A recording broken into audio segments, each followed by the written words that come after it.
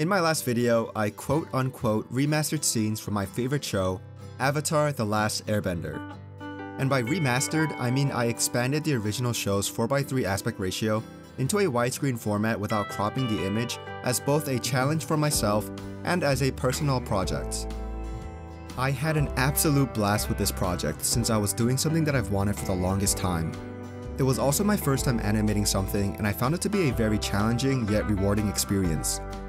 One thing I noticed, looking back and also from the comments, was that since I had chosen segments from the episode that were mainly stationary, the scenes felt a little bit empty and still had that 4:3 flair, which isn't a bad thing, but I also just wanted to try something different. I chose even more clips from the first episode of Avatar: The Last Airbender, and I also decided that I wanted to focus on shots that included motion from our main characters. No more iceberg drawing simulator, and instead I wanted to focus on our protagonists moving in and out of the frame. I also tried to physically move the scene either to the left or to the right to remove that 4:3 feeling to the best of my ability. And just like my previous video, I did everything on my iPad Air using my Apple Pencil. The programs I used were mainly Procreate Dreams and a tiny bit of Procreate. I also documented the whole process yet again. So please like the video if you enjoy it, subscribe if you want to see more content from yours truly, and most importantly, please enjoy the video. The very first scene in our new project picks up after Sokka and Katara discover this massive iceberg. As we can see in this clip, Katara reaches for Sokka's club and rushes out of the frame. I had 3 simple tasks drawn up for this section, and those are 1. Draw in the background, aka icebergs, hello old friend. 2. Complete Sokka's arm as he flails around, and 3. Draw in Katara as she completely exits stage left. Moving on to our first task, and this was a piece of cake, ice. The previous video gave me more than enough experience drawing in icebergs that I was completely in my elements. Maybe I'm a waterbender at heart. The process went by relatively quickly as we can see here, and then I moved on to the next checkpoint, which was to complete Sokka's arm. Immediately it felt very different drawing in a character's body part for each frame, as opposed to drawing in a million icebergs and relying on keyframes to move them across the individual images. In this attempt, I had to draw in my approximation of Sokka's arm and make sure that it doesn't look too off from each other both lengthwise and widthwise. Luckily, I still recalled the advice from my last video, where no individual frame had to look 100% perfect. Instead, I just had to make sure they all flowed together well from my animation to the original. After completing my inking, I decided to test out how it looks, and I thought it flowed pretty well, so I decided it was time to color it in. I had hundreds upon hundreds of hours of experience with coloring books as a wee lad, so this wasn't anything new. After I had completed coloring all the different shades of blue, I moved on to my third and final hurdle of this scene, and that was to draw Katara. I honestly thought I would have a harder time with her as I had to draw in the character fully, but using the previous frames as a reference, I was able to get this portion done in no time. Here is the completed product.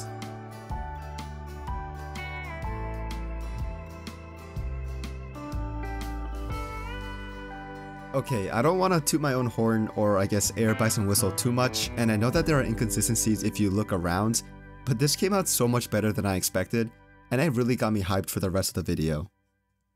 The next shot I chose is a wide view of Katara and Sokka jumping on these little mini icebergs. Apparently mini icebergs are called Bergy Bits or Growlers, and I think that's just an adorable name. With this scene I could have easily filled out the sides like I normally do, but I wanted to try something different from my previous video. For this shot, I decided to move over the image to the right, which gave me a lot of space on the left to draw in our main iceberg. It was a relatively quick process because I simply had to copy and paste the iceberg in another scene, and just edit it a bit, and yeah, this took me almost no time at all, and here's that completed scene.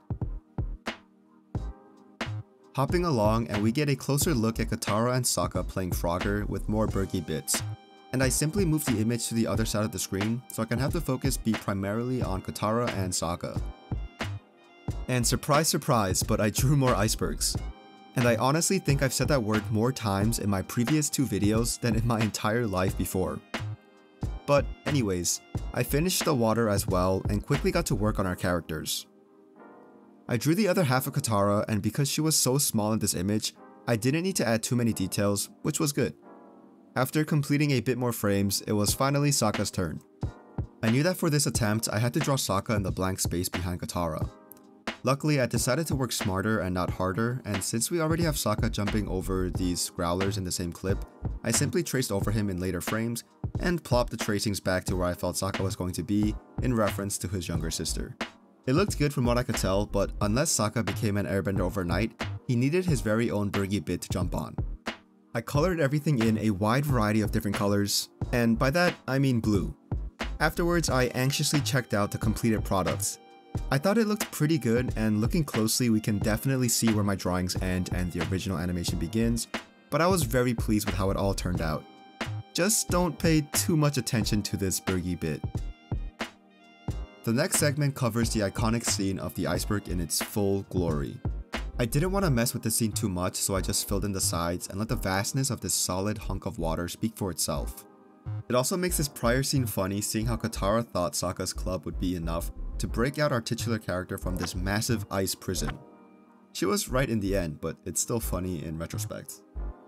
Let's fast forward a bit into the episode, and I chose this scene because I was a huge fan of Nickelodeon's Kids' Choice Awards growing up, and I loved when celebrities would get the slime dumped on them. Although I think Sokka would vastly prefer that over what he got in the show. I was actually super excited to draw in Appa's snot, which isn't something I thought I would ever say in my life. I couldn't think of a better way to spend my Wednesday night, so I hunkered down onto my desk and got to work. Luckily, Appa is a big, chunky furball, and his body completely covers the left side of the frame. I moved on over to the right side where all the boogery action would be happening, and I quickly got the background done, you know, as I do, and then got to work on the 100-year-old snot that called Appa's nose its home for the past century. This super green mucus is only a few frames long, so there wasn't much to animate, but here's the scene moments before disaster.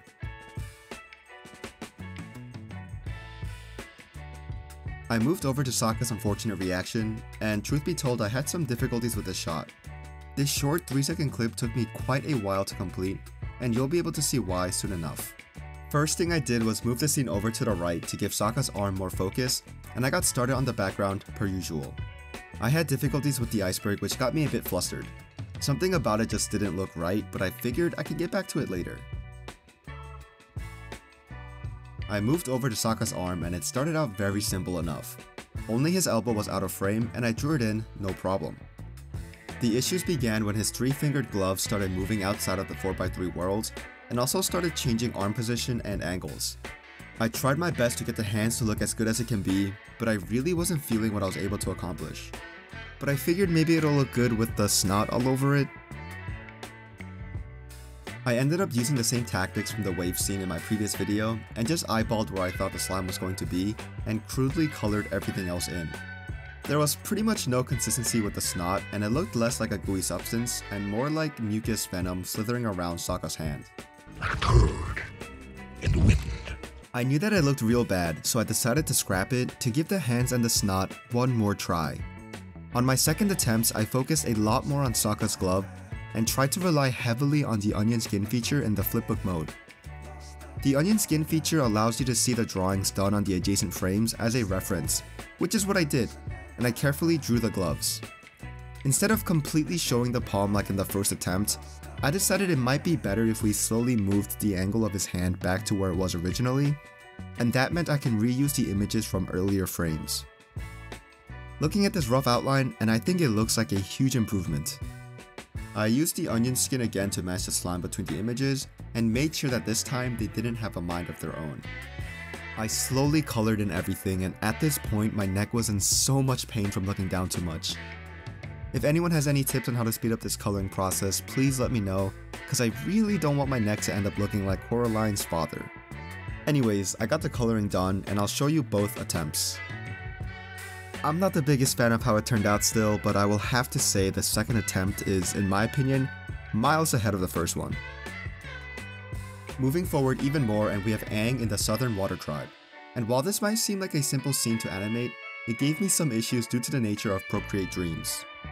In case you haven't noticed or didn't watch my previous video, but this animation software that I'm using doesn't have a feature to create straight lines like in the original Procreate application. I was getting a bit overwhelmed scrubbing through the scene because I didn't know if I wanted to copy and paste a straight line however many times. So to take my mind off of it, I decided to draw in the curve from the glider, and well, I was busy for a few minutes.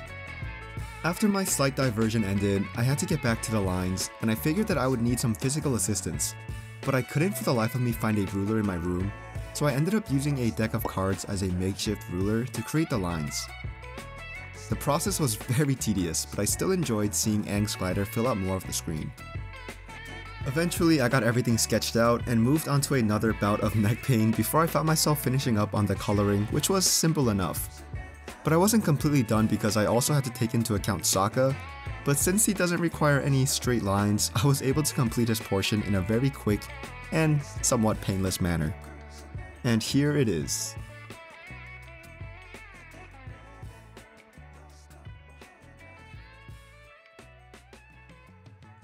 The next scene was pretty easy since it was a stationary background, and I glossed over it pretty easily. The following clip, however, was more of the same as the glider one, as I had to use my deck of cards to complete Aang's glider, as his desperate attempt to show off ends with him crashing into Sokka's less than sturdy fort. Poor Sokka can't catch a break, but I definitely can, because that is my last scene, and here it is. As you can see, I specifically chose moments from the pilot episode where we had movement from our characters. I also decided to get cheeky with the placement of some scenes to keep the focus away from the center so much. And honestly, I've been having a blast with this project so far. I also want to thank everyone so much for the support in the previous video. It means so much to me that a good majority of you liked the video since I worked really hard on it. I also want to say thank you for allowing me to reach 1,000 subscribers. It may not seem like a big number for those of you watching, but for me it absolutely means the world. I do plan on making videos about random movies or shows again like my other ones, but I also do plan on making more animation work either on Avatar or whatever you would want to see. Don't forget to like and subscribe if you haven't done so already.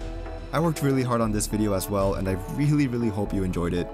I also hope you have a great rest of your day, and till next time, bye.